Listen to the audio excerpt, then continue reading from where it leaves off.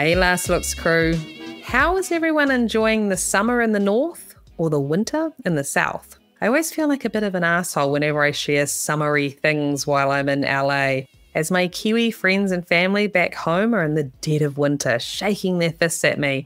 But then when Christmas and New Year come round, I miss the beach time, the holiday vibe, and the music festival season in New Zealand. Not to mention, our Santa wears board shorts and flip-flops, or as we call them, jandals. Anywho, I hope wherever you are enjoying your current season.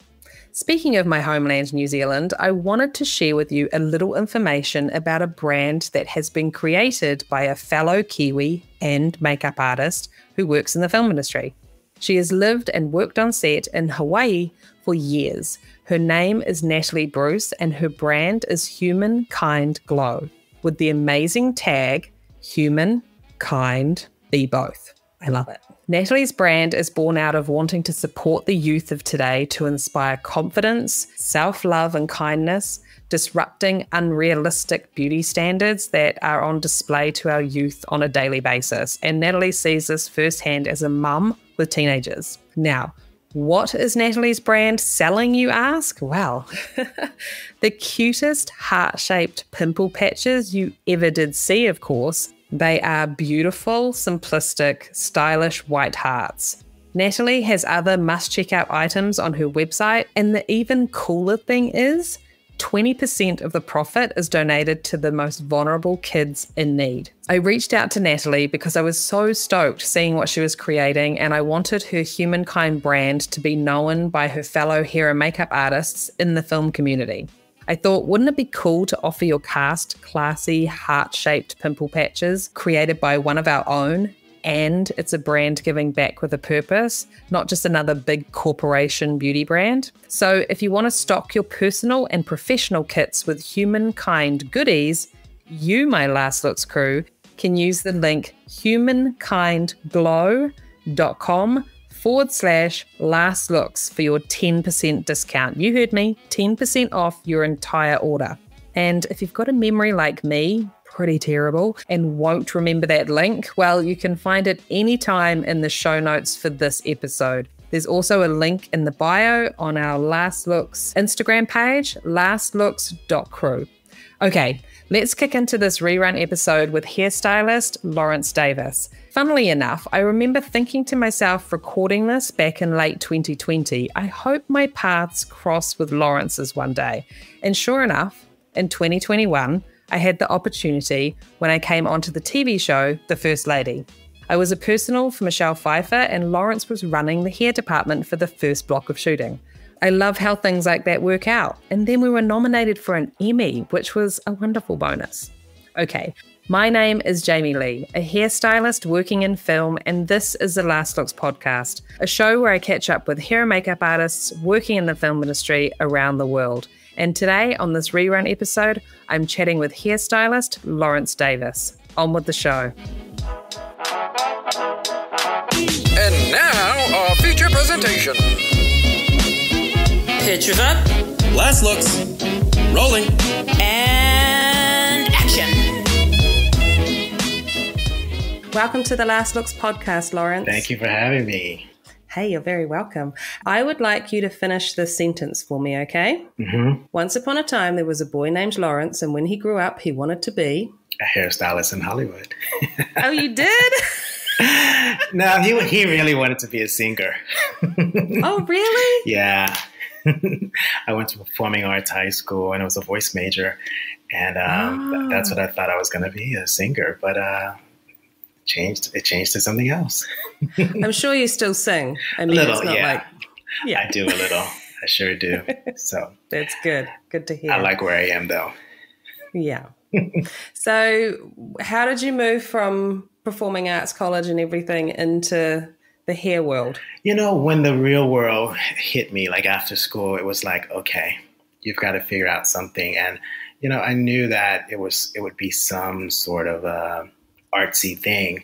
I just didn't know exactly what, because when I was in high school, I actually had a knack for sewing. And I think I sewed my way through high school. There was one girl who was a friend of mine who said she wasn't going to go to prom because she didn't have anything to wear. And all these other things. It was a financial thing as well. And I went, oh, I'll make it for you. Yeah. And it started right there, actually. I knew that, the basics from doing pillows and home economics and all that stuff that, it's just a back and the front, stitch it together and you've got something. So I wound up making something for her and it became this whole thing. There are so many things that I made I don't even remember. I look through pictures and I'm going, I made that?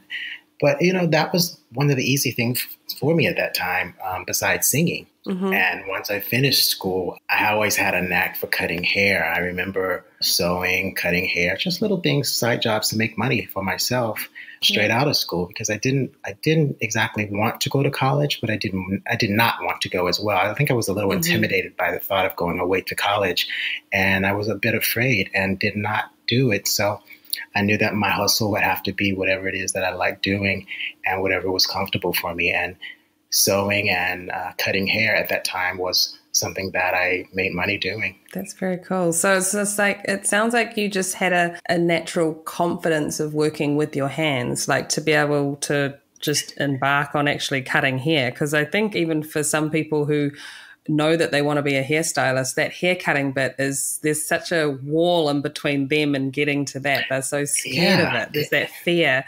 But it sounds like you just broke through that straight away. I did. It was one of those things where once I started, I was always cutting my own hair. And then I will say, I'll go back a little. My mom used to cut my hair, and my mom had seven brothers, so she was great at cutting hair, and she used to cut my hair. And then I'd learned to do it myself.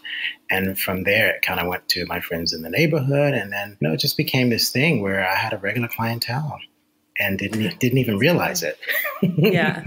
And it just this thought hit me one day. What if I just do everybody, not just the guys, if I can just do the girls as well. And that's when the light bulb went off. Go to hair school. Okay. Become a cosmetologist, get your license, and you can do it all, and you be your own boss.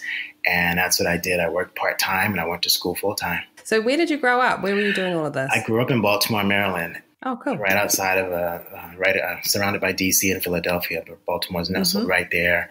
And I went to high school there, and I went to hair school there as well. And I think that after graduating hair school, I remember it was Friday, I went to the salon on Saturday morning, and I was scared to death.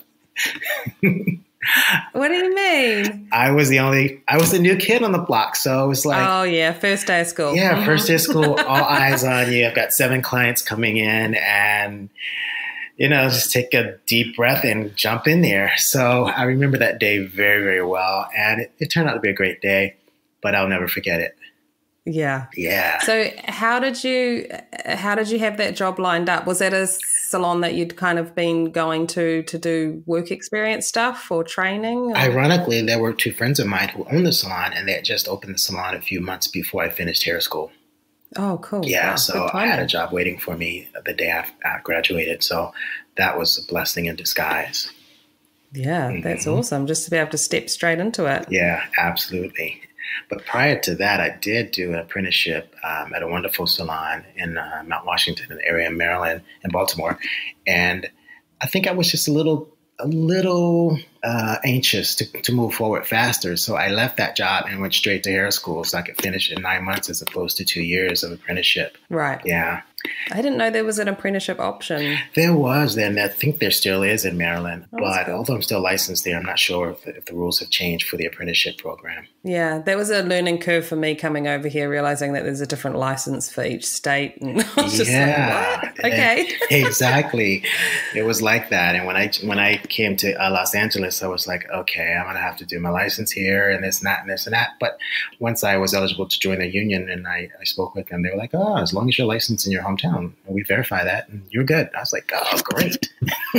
Oh, that's good. Yeah. I didn't realize that. That's fantastic. So it worked out perfectly. That's awesome. So you've stepped out of cosmetology school straight into a salon. How long do you stay doing salon work? Wow, I did. I stayed at that salon for about maybe a year and a half. And then I went into business with another person and we launched a salon together. Oh, cool. Yeah, we did that. And then after maybe about a year or two in that business with that particular person, I found a building and I was able to purchase the building. It was this small little building near Johns Hopkins University, and it was the perfect spot for a salon. I bought that building, and I had a salon downstairs, and I had an apartment upstairs. Oh, perfect. I mean, you're never getting away from work, but still. Exactly. Exactly. The commute's like zero. Yeah, it was one of those things that, you have not because you ask not. I just saw this little building there sitting on the corner, and it was just perfect. And I was like, who owns this building? So literally I would get out of the car, and I just kind of started knocking on doors. Do you know who owns that building? Do you know who owns that building?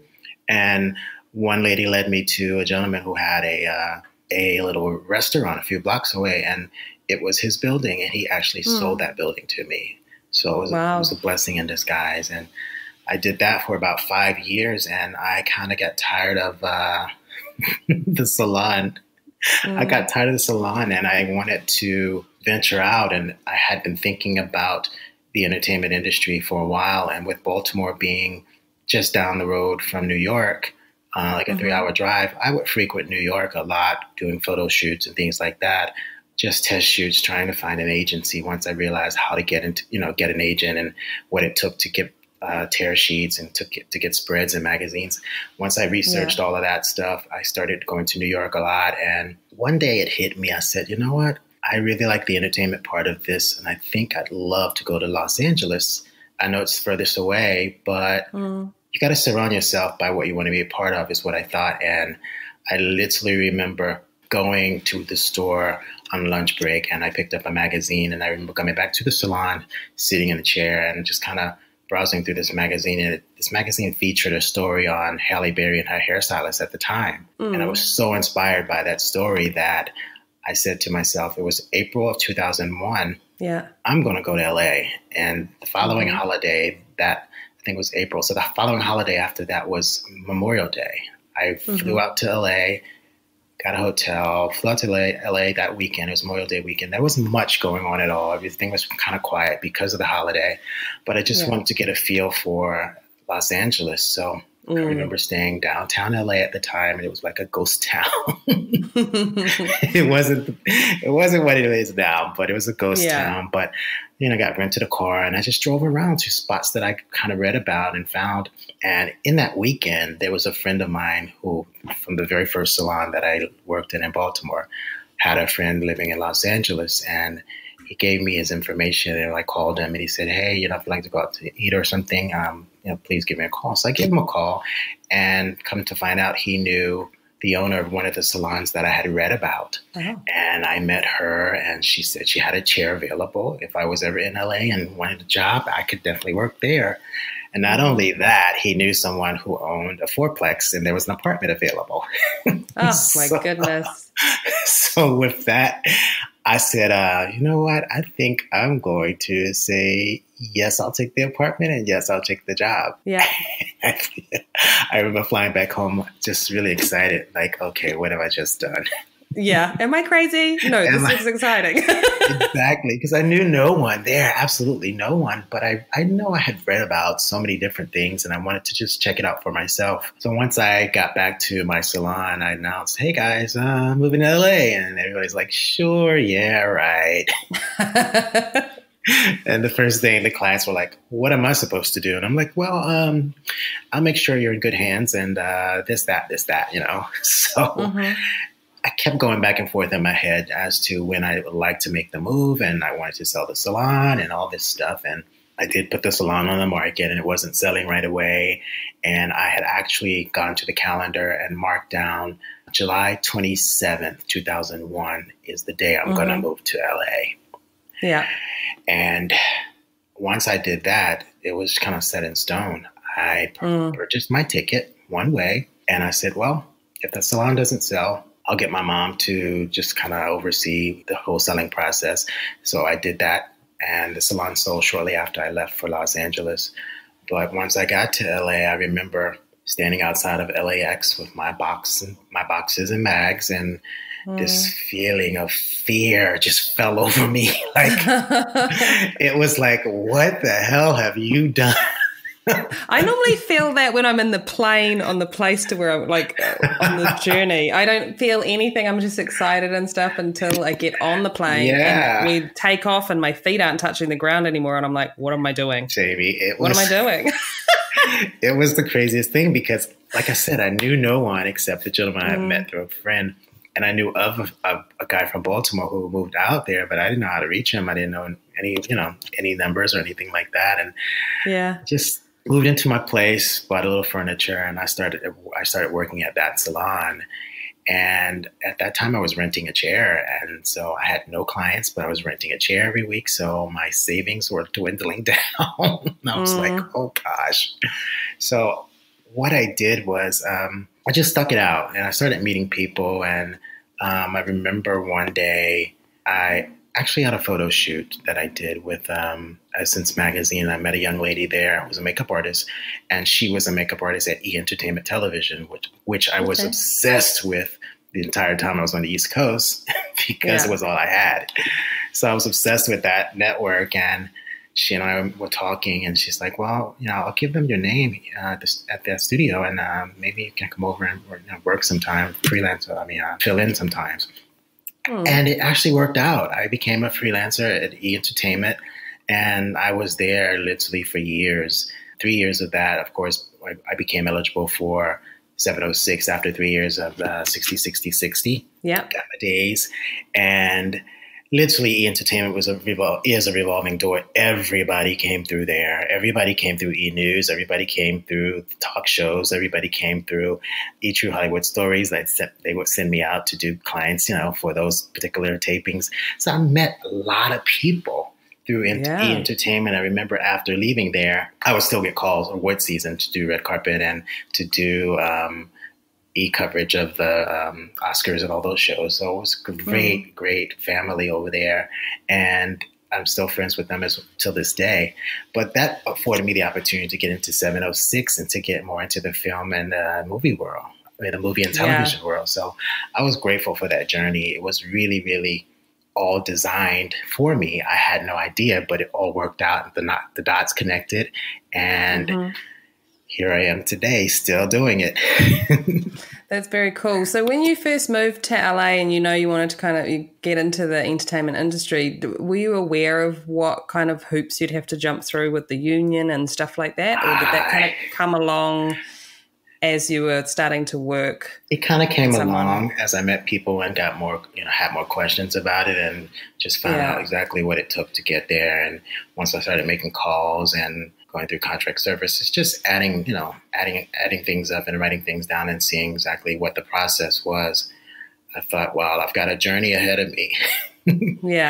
But I think being a full-time freelancer at E! Entertainment 5 days a week afforded me the opportunity to have income as well as free time to do, other jobs and to network and meet other people. So that was a great way to get in and still have a decent income while trying to get into the union. So all of that just worked out, and I'm just grateful for that. And it just became more and more of a family, and all the dots connected. And I just met the right people and are still friends with those people today. That's very cool. I love making those relationships and those connections. Absolutely. With people. Yeah. Absolutely. So once you're in the union, what happens then? So things open up a bit more for you. So where do you go to from there? Once I got in, I got on the roster, and just through people that I met going to meetings and things like that. I will say, now I want to back up a little bit because I remember,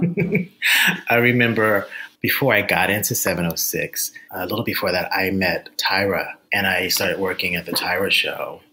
And Tyra Banks. Tyra Banks, yes, I'm sorry. I started working at Tyra's show, and I met her through Nico, who was Hallie's hairstylist. I met him through actually a classmate of mine in hair school. She came out to LA, and she took his class. I had no idea where he was or how to meet him, but I remember reading about, that article about him just inspired me so much. So I went to drop her off at his class, and he invited me to sit in on his class.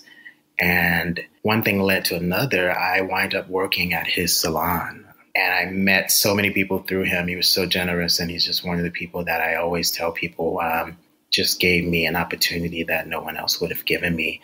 And shortly after working at his salon, I remember the full circle day that I met Hallie at a photo shoot. And it was like, oh gosh, I just read about this guy and Hallie earlier this year. And it was just the most amazing experience.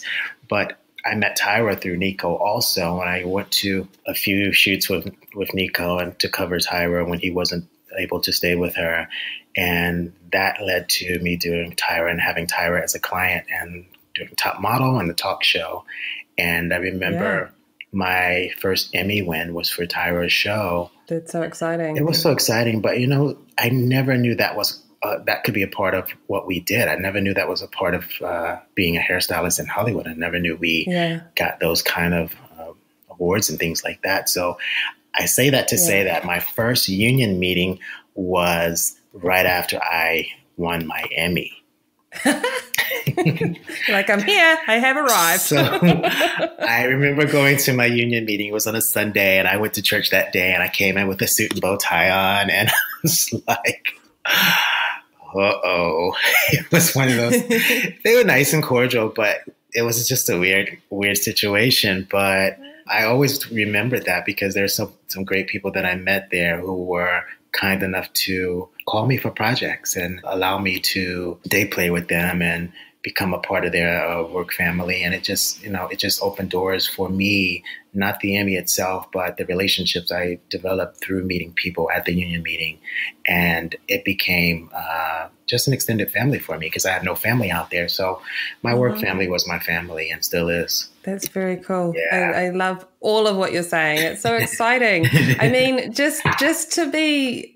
It's so funny, I find, that so many of us, I think, whether we're makeup or hair or and you're kind of growing up and looking at things, and I mean, you watch movies and you watch TV, but it kind of gets to a point where the dots kind of join and you're like, somebody does that person's hair and makeup for that show. Exactly. Is that a job? Exactly. That's a job?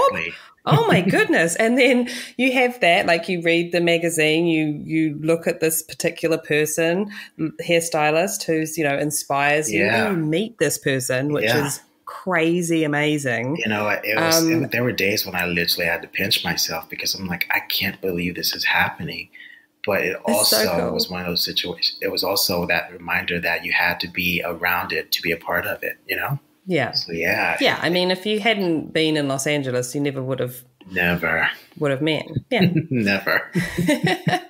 That's very cool. So I'm quite interested in just the differences because you've gone from like live news, the talk shows, doing the awards, red carpet, all these types of things like in reality TV. And then you've done like drama TV and feature films. And what do you find to be the difference in those working environments? Because I personally have never done, like a reality show or a talk show, or I haven't actually done anything live before either. So what do you find to be the differences? It's interesting because the world of talk show is very 9 to 5. And when I booked my first talk show with Tyra, we were also doing Top Model. So basically we were doing a 9 to 5 and then we would leave there in the evenings and we would do Top Model. So, oh, wow. I was going to say that you eased into it with 9 to 5, but no, you were moonlighting. Right. It became something else. But the exciting part about it was that world at that particular time was very creative because, doing Top Model, we were doing a lot of high fashion stuff and talk show was, a little bit more reserved, but they're all kind of dynamics. We did a lot of fashion shows and makeovers and things like that. So that made the day really, really cool and fun. And the evenings would be the Top Model competition, huge photo shoots, different competitions, of course, between the girls. But it just opened up so many fun things in the hair world. And then once I got into more of the scripted, I remember getting called for J. Edgar Hoover to work on that. And that was one of the first period movies that I was called for. And the time span was from the early 1920s up to, I think, the early 70s. Yeah. So I got to do hair for all of those periods and anything in between. So that right there was a different structure for me, but just to be creative in that world was such a high. And it definitely gave me a sense of storytelling and being able to actually show periods in time through hairstyles. It just gave me a whole nother sense of how creative we can be in our field and how we can tell a story through what we do. Yeah, So once I started getting calls for that and other stuff, I just loved the way that it worked out. I just loved the way that I loved the process from being called for a project to seeing that project on the big screen, and everything between. It's just that's an exciting process, and it allows you to, like I say, tell a story from start to finish through your craft. And once I started getting calls for other projects from other people, and then getting asked to be in a key position, which was more responsibility just under the hair department head, it just gave me more knowledge of what I needed to do a TV show or do a movie, and from reading the script to breaking the script down to creating characters and collaborating with actors on the way they want to look and the way that I think they should look. And we coming to a happy medium and creating these characters that come to light. So it just, just the whole process became this whole buildup of just creativity. It just became, it became satisfaction, and it became an expression of what we do. That's very cool. And I mean, you've done quite a few period projects now. You've done like Mudbound, that was like post World War II. Yeah. Was it? And then Watchmen, you had a bit of a flashback for the 1921 Tulsa. Yeah, that was amazing. And that was fun to work on because Watchmen was such a, how do I explain it? Watchmen was it was everywhere. Yeah. It was the past. It was the present. It was just a whole different world. And I had so much fun there because you never knew from episode to episode where we're going to end up. Once you read it, you're like, oh, we're 1920. Oh, we're 1950. Oh, we're 1970. Oh, we're 2019. So it was just that whole element of surprise and just having to be able to do storyboards and creative boards on looks at that particular time. It was just the whole buildup of the energy of it. It just kind of kept you on your toes, and it kept you guessing. It kept, of course, viewers guessing, like, where are we going next? But even with Mudbound, when I did Mudbound, I got the call from Dee Reese, who I had worked with previously. She's a great director that I did Bessie with. Yeah. And Bessie was a beautiful story from the 1930s. That was my first department head job on a period movie. Yeah. That one right there. And that scared the hell out of me. But I prepared for it. I researched everything I could possibly research. I knew the rules of what was worn and what was not worn and what was popular and what wasn't popular. And I had a great team, and that made a difference because it's never me. I can't do it myself. So you have to have the right team, and everybody can complement everybody, and what one person can't do, another person can do. And we all learn from each other, So having the right team is definitely important when it comes to doing movies, especially a period movie, and, people having knowledge of this and knowledge of that, and us putting it all together, creating a wonderful project. And when I did Mudbound was a different project because it was a very low budget. But once I read the script, it wasn't even about the money. It was about the story and the creativity of it. And it was one of the hardest jobs I had to do, only because we did it in New Orleans in the summer. It was very, very, very hot. Very hot. And it was a challenge. And it was shooting around nighttime and bugs. And, that part, you just had to suck it up and think about the bigger picture. And at that time, I had Mary J. Blige, who played Florence. I had Carey Mulligan, who played the wife, and we just had a great time. Everybody was there for it. Everybody wanted to be a part of it. And when an actor wants to be a part of a project and everybody else involved wants to be a part of the project, it makes it such a smooth transition. It makes it a smooth a way to segue into getting that project done and completed and having quality work. Yeah. I think when the cast really want to lean into it, I mean, even if it's just leaning into their look or leaning into that period, and you're just like, yes, they're willing to go there. Yeah, this is awesome. Exactly. It's so exciting. Exactly. And with Bessie, I'm guessing, was that the first time also recreating historical figures as well? It was on my own, yes. I did work, like I said, on J. Edgar Hoover, but on my own as a department head, yes, it was my first time. Yeah. And it was just it was my first time on a period piece, as a department head. And it was just one of those things where I knew that once I studied the look of that period, I know it was one of my favorite times in history to do hair, to create those looks. I just knew that I needed to stay within the parameters of what was worn and what was not worn in order to have an authentic looking project. Yeah. Did you have images of Bessie Smith to kind of absolutely copy? I had images of everybody that I could think of who was alive at that time, whether they were African American or non-African American. I just wanted everybody to look authentic. So I pulled references from everywhere that I possibly could. And thank God for Pinterest and the internet and things like that that we have today, that we can, and then I found some great books that I ordered, and they were just the best references and just make a wonderful collection just to have in general. That's awesome. I think, like, I found in the past that I can get on this journey of wanting everybody to look just like the person, but then at the same time, there are characters in the film who did exist, but nobody knows what they look like. So you do have a little bit of wiggle room there sometimes, I think. And it's always the director who kind of goes, did you know who this person was before you started working on this? No, they don't have to look just like, there's a little bit of wiggle room there. Don't worry about it. You're probably introducing this person for the first time. Yeah. And it's like, you want to do right by that person. And it's interesting. I think the kind of balance of getting that look right to recreate, but also it's got to look right on the actor themselves. Yeah, and it really has to resonate through them because they want to bring this character forth the best they can, and they want to be comfortable. They definitely want to be comfortable in that particular wig or that particular look that they're going to have to wear for, at least anywhere from 6 to 8, 12 weeks, however long we're filming.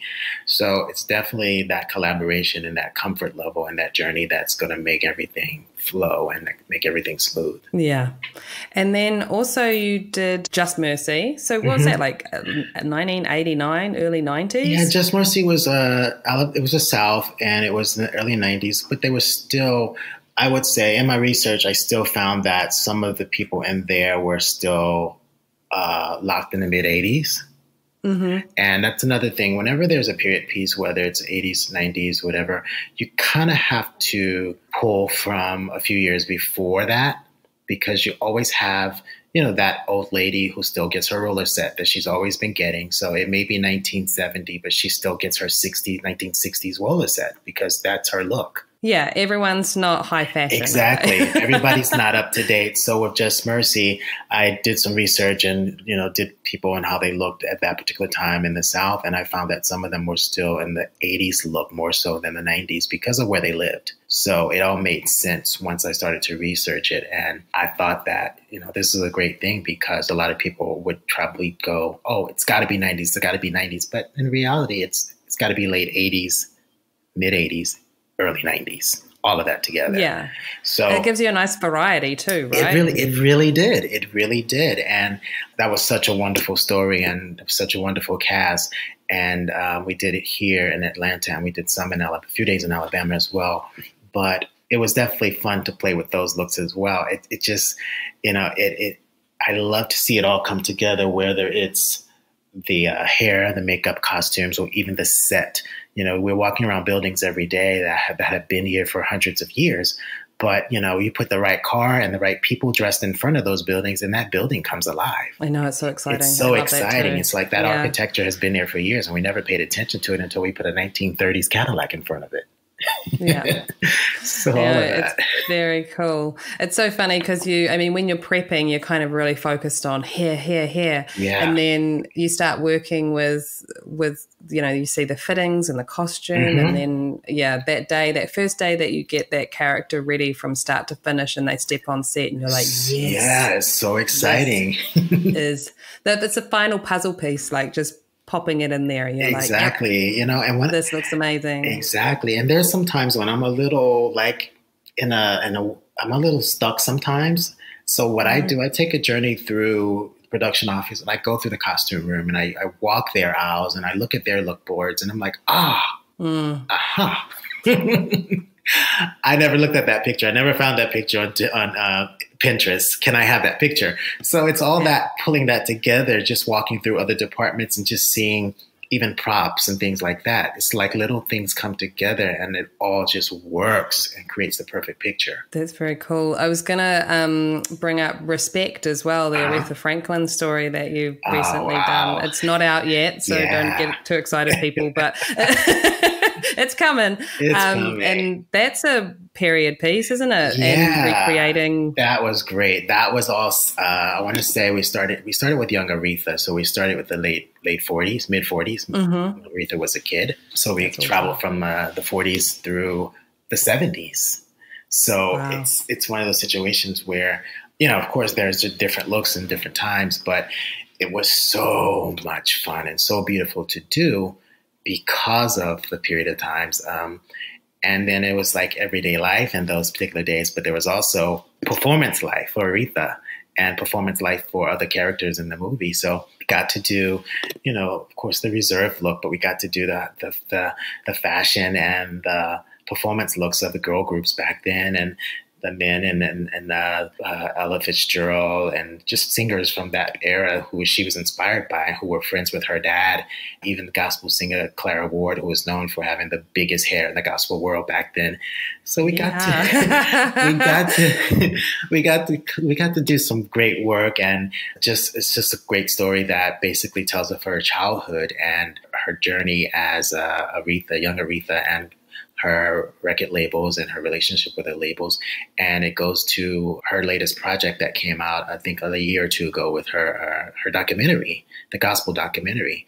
And that's where the movie ends. So we got a full flow of her looks from her childhood in the 40s all the way up to 1972. That's very cool. Yeah. Must have been fun for you too, just having that singing background and loving music and being there for something like that with Bessie as well. I mean, absolutely. It's very cool. Just being on set and having a day where it's nothing but music. It's just so cool just to be there. It's like, being at work, of course, but being back in time and feeling that music and feeling the whole tone of what they were going through, or the whole feeling of the juke joint, or the whole feeling of Aretha being in the recording studio at that particular time, surrounded by her band, all of that, just having to sit there and listen to that music and reconnecting with it in this present day, and listening to the lyrics and making more sense of it now that you really know exactly what it says. Instead of what you thought it said as a kid, the real words. But, all of those, I will say that one of my favorite things to do are period pieces. I will definitely say that. It's just a world that I love to dive into. Oh, that's very cool. And what was Jennifer Hudson? Yes, Jennifer. Jennifer played Aretha, and Jennifer has been a client of mine for years. I met Jennifer, I think, in 2006. Okay. No, it was before that. I met Jennifer in LA, and we've been friends ever since. We've been friends a good 15 years now. Oh, that's very cool. Yeah. I was going to say, because you've done personal work for a few people, right? Like Tyra and Mahershala Ali as well. I met Mahershala in LA. He gave me a call, actually. It was referred to him. He gave me a call, and he came at a great time because I was finishing up a show called Claws in New Orleans, and that started. That looked like fun, I'm just going to say. That was a lot of That was a lot of fun, but it was a heavy female show. So there were 5 females. And literally, I remember finishing that show and I said, God, could you please send me a male client? I did. Jamie, I kid you not. I said, I I was specific in what I asked for. And I said, God, please send me a male client. I would love to have a male client. And I kid you not even 3 weeks later, Mahershala Ali reached out. That's amazing. And I went out to LA. I was out there day playing with some friends over at So You Think You Can Dance All Stars, which I would love. I do that every year when I have time off. I go out there and just, hang out and work with friends. And I met with him. We had lunch, and he told me about Green Book, which was a project that was coming up. And he told me about True Detective. And I did both of those projects with him, and they both were period pieces as well. Yeah. Yeah. And then also with True Detective, you've got was it 3 different looks throughout the show? Oh, gosh, yes. We went from mid 80s all the way up to 2015. And his character aged about 40 years, and just being able to be a part of collaborating with special effects makeup and doing his look as the older detective just was a great experience. I think that, typically people go, well, when they get older, we're going to have this receding hairline. I was like, no, I don't think he should have a receding hairline. I said, not everybody who goes older lose their hair. So with this character, he was able to have, full head of gray hair, but still aging and still aged as a African-American man would. And it was just wonderful just to be a part of that whole creative process and having these looks and the 4 hours of makeup every morning for him and me coming in after and topping it off with the wig. It just was the icing on the cake. And having him as a client, oh gosh, is the most wonderful thing as well. He's a great guy and just wonderful to work with. But yeah, I think you can see that come through in his work. He's amazing. Yes. He's amazing to watch. Absolutely. And it just, you can just see in those eyes that there's a kindness in there. Oh, yeah. You know what I mean? Absolutely. It's just, yeah. Absolutely. And I definitely got my prayers answered when I asked for that male client, and it was him. So going into those looks a little bit more, because I'm interested as to how you did that, because I know in his younger years in that show, he had a cropped, he was kind of had a fade. Yeah, it was flipped down through the sides and back, right? He was former military in that storyline anyway. So to segue from a former military to a police detective kind of, was the look of the time anyway for a tapered haircut. And we did some research with a lot of the 80s detective shows for African-American men. And we did In the Heat of the Night as a reference. We did Sidney Poitier as a reference. And we came up with these different looks for the 80s, 90s, as well as the 2000s for him. And they all kind of fit perfectly into those eras. Yeah. And what we did was with the more tapered look, we definitely used his own hair for those looks in the early 80s and early 90s. And then as we segued, in the early 80s, we did more of a tapered look, but it was a wig because it was tapered, but just low cut. And then in the 90s, we did, he wore his own hair, and we did the tapered cut with more of a little high top fade. And then the wig was more of his look for his elderly years. But it was definitely a collaboration of pulling pictures and references and seeing exactly how to go back and forth between these characters while filming, not in order, of course. Yeah, while filming. Never. Yeah, exactly. So while filming, it's like, okay, we're in the 80s this day. We're in the 90s. So maybe we'll cut it today for the 90s and make sure we'll wig it and we'll make sure it's fresh for tomorrow morning. It's just that whole juggling act that made it interesting, but it worked out so fine because, we just had it all put together and we knew exactly what the looks were during camera test and tweaking this and tweaking that. And, it just made sense once we all sat down and figured out the looks on him as well as Steven's character and Carmen Jogo's character. They all just fell in together. And of course, the collaboration with makeup and costumes just made it all perfect. Yeah. Who was doing the aging makeup on True Detective? On True Detective, it was Mike Marino's team out of New York. Oh, cool. Yeah, they were amazing. And Diana Choi did Mahershala's wig, and she did Steven's wig as well. She's amazing, and awesome. I love Diana Choi. I love her work. Yeah, it was. It was a great watch. I love those series. Dang. And then when I saw the shorts for that, I was just like, oh yeah, I've got to watch this season. Yeah, so good. Just some great stuff. I will say I've been blessed to do some great stuff, and I look forward to just doing more stuff in the future. And I just love creating characters. I love creating characters that resonate and that people can relate to when it comes to storytelling, whether it's a movie or series or even fashion or red carpet, whatever. I just love being able to create it and be a part of the process. Yeah, I think that must come through just because your excitement for storytelling and things like that. Because, I mean, you've worked on some incredibly moving films that have significant subjects and storylines. So how has that been for you, like personally, but also as an artist? I mean, we've got The Green Book, Mudbound, Just Mercy, Bessie, The Immortal Life of Henrietta Lacks. Oh, man. Like, just such incredible stories. Yeah, those stories, they're all, and the thing about it is they're all based on truth. So, you know, they're all based on true stories. So it definitely was an educating thing for me because there are things that I wasn't aware of until I read those stories, whether it was the actual book or the actual script. And doing my research, I was definitely brought up to date on some of the things that happened and the experiences and who contributed to what in life. And the Henrietta Lacks story was such an amazing story that I was not aware of. And, you know, at Johns Hopkins, it's the hospital, the city I was born in. And it's like, you know, to have a story come out of that, the Henrietta Lacks story, have it be such a huge impact on the world and medicine today, it just was wonderful to be a part of that project. Do you want to just briefly explain, just for anyone who hasn't seen it, who should watch it, what the story is with Henrietta Lacks? Yes, Henrietta Lacks was a woman who essentially died from cancer, but her cells multiplied and reproduced themselves. And her cells were used in all kind of stem cell research and things that were kind of kept quiet. But her cells were the only cells they ever found in a human being that multiplied and were essential to all kinds of vaccines and all kinds of treatments that modern medicine today still use. She was an African-American woman, and she wasn't allowed to be treated in certain areas in Maryland at the time because of the time. And she basically had, I want to say, she'd gone in for a treatment, and when her cells were, cells were taken from her body, she had no knowledge of it.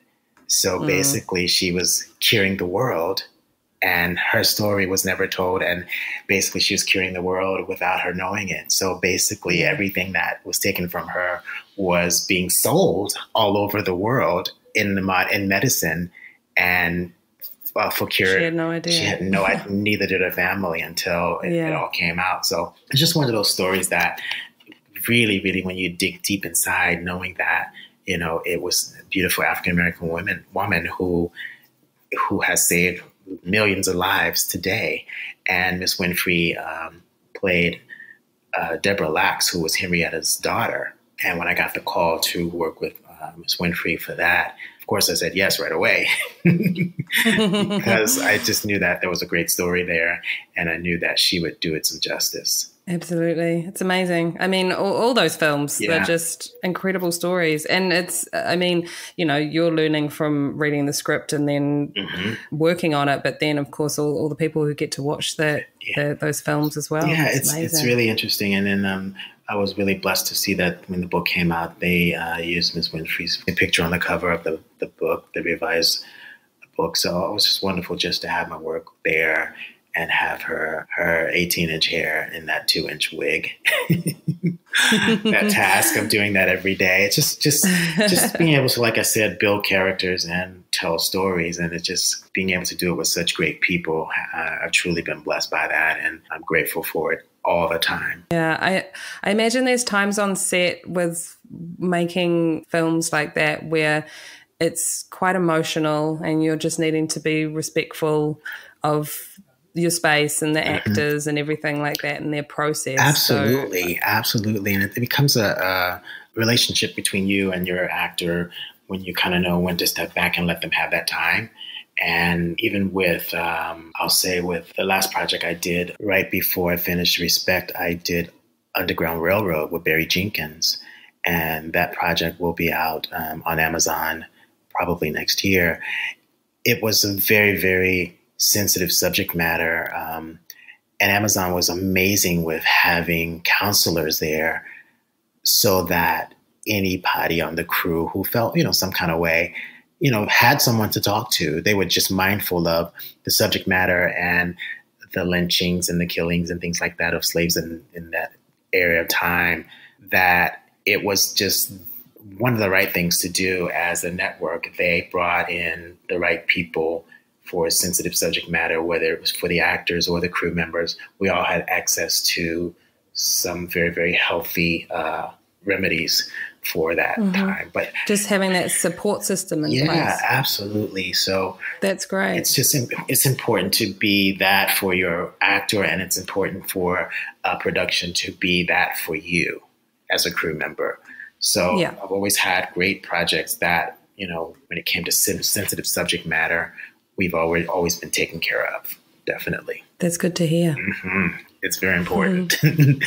And I guess when you're going into a job like that as well, and you're heading the department, I mean, what are you looking for in your team of hairstylists? I mean, obviously that must come into it as well, that they have an amount of sensitivity to just what will be going on around them. Definitely. I definitely try to bring a team together, not only people that I work with, but people that I would love to, develop working relationships with for future projects. Of course, you have to meet them somewhere and they become a part of the team or become a part of a list that you call because you know what they're qualified to do and what they can do. And I try to school everyone on the subject matter ahead of time and make sure that everything's clear as far as the looks we're looking for, the looks we're going for, and the sensitivity of the project or the subject matter. I think with my team, it's always important for me to sit down and go through not only the script, but the time and the period and just what's sensitive, what's not acceptable at that particular time.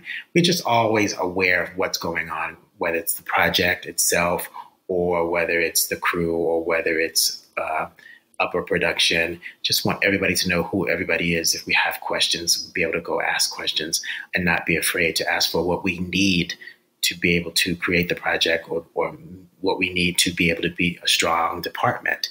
I like to have people who are not afraid to ask for what's necessary. I'm not that person. Yeah. I remember, not being able to speak up for things because I was a shy kid.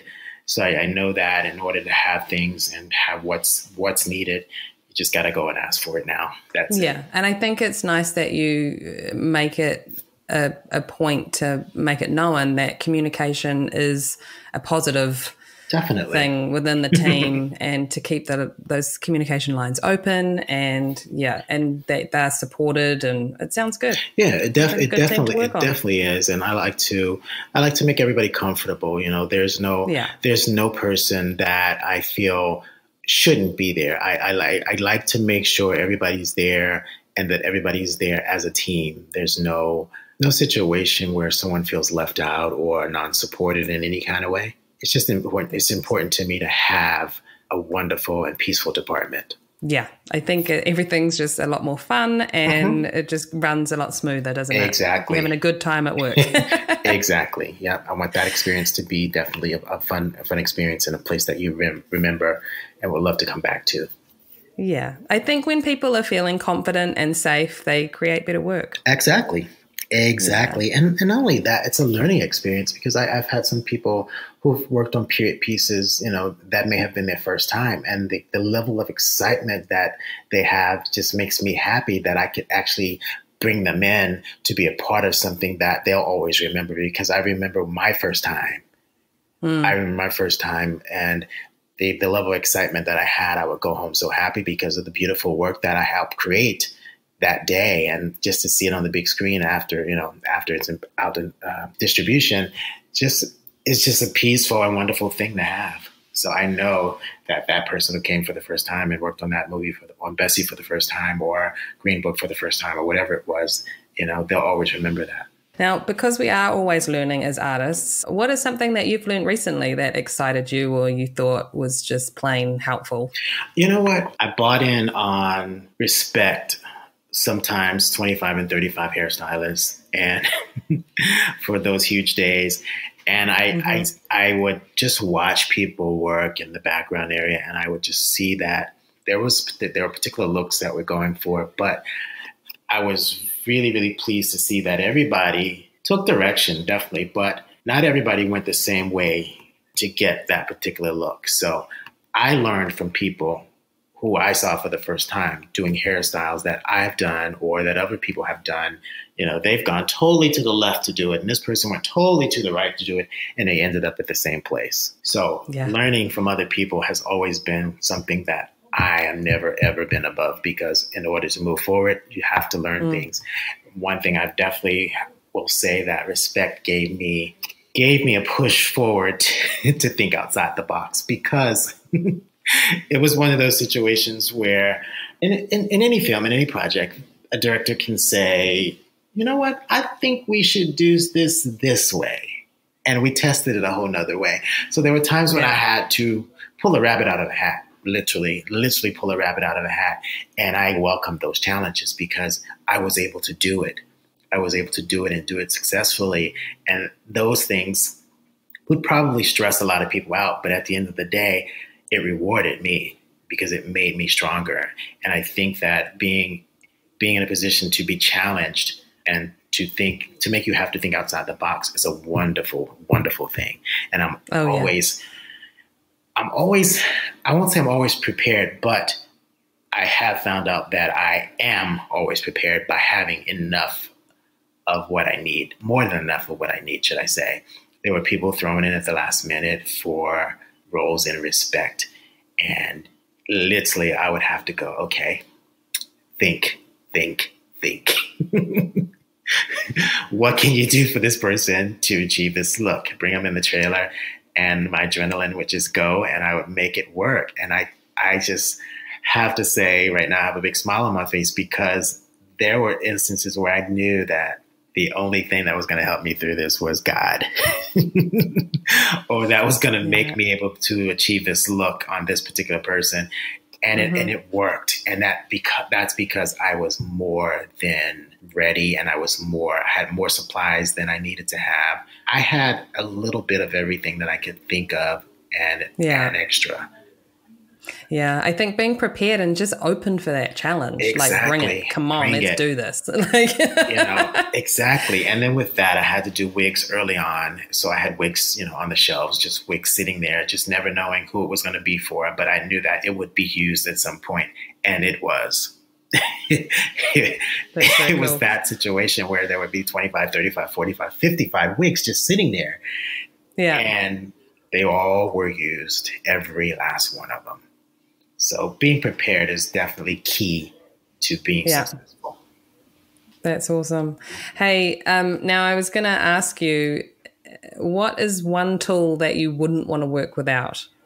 And I understand that there are probably plenty, but I just want you to try and choose one. One tool that I would not want to work without, a rat tail comb. I'm going to tell you why.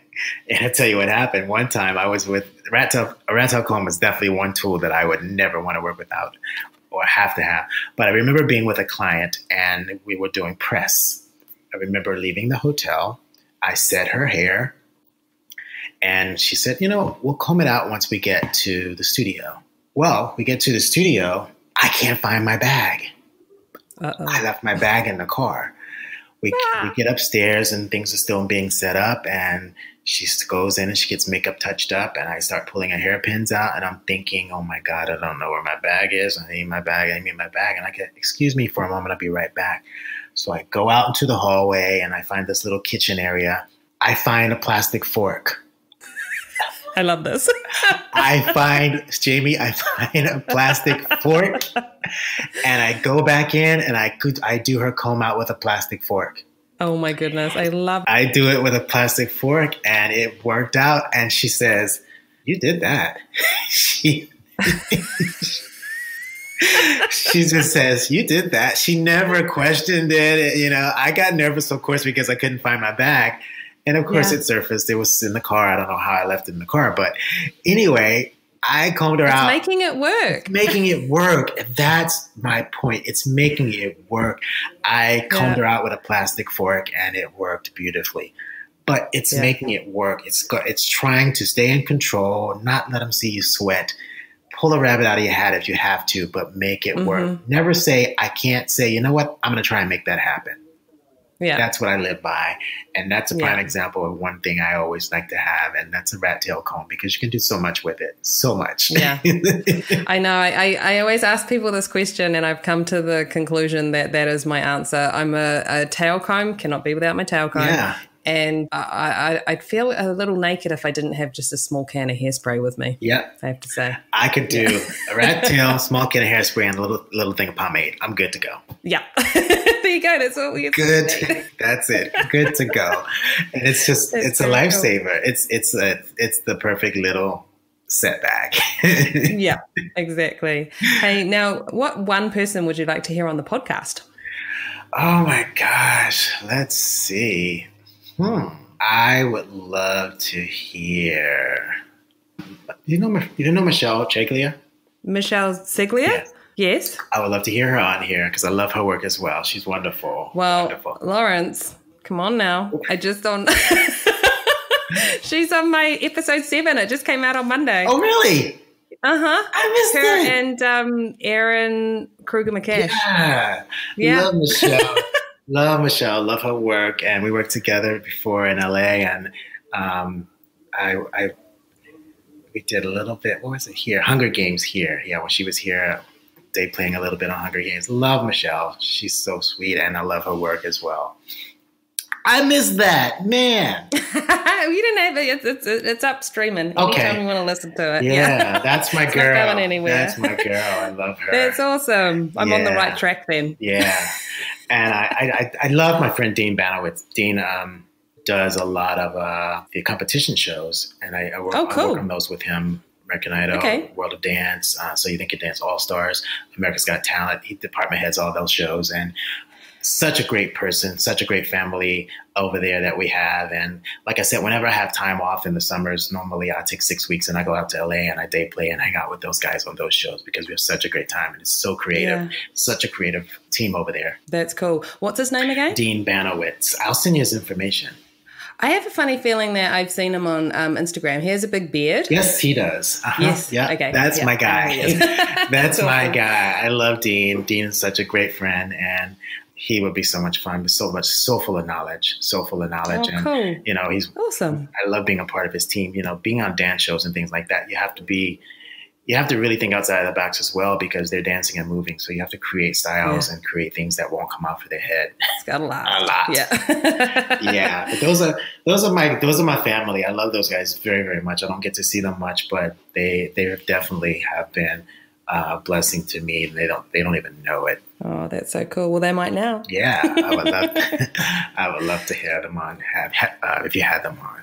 Well, that'd be cool. Yeah. Well, Lawrence, thank you for chatting with me today. You're welcome, been such Jamie. a pleasure. Thanks for having me. I love sitting down and just talking hair and talking television and film. It's just like the best thing for me. It's so motivating and it excites me. Definitely excites me. Yes, indeed. I can tell you're very passionate about it. It's awesome. I love it. It's one of those things I strived for and I got into it and I'm here to stay.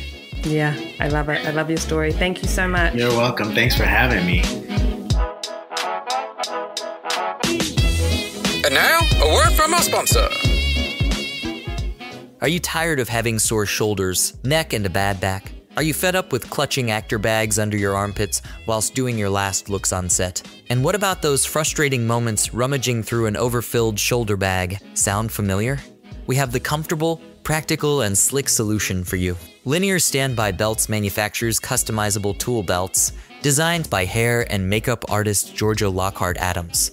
It consists of a high-quality padded belt and 12 interchangeable accessories and pouches, which will hold all of your on-set needs. With a handy Velcro top on all pouches, you can swap out and change bags quickly, even hand over actor bags to your colleagues if you step away from set. Come along and join the LSB revolution. Why wait?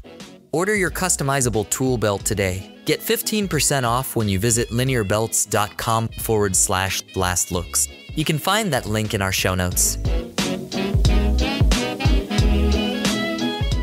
Okay, Last Looks crew, thanks for listening. And remember, if you love it, share it.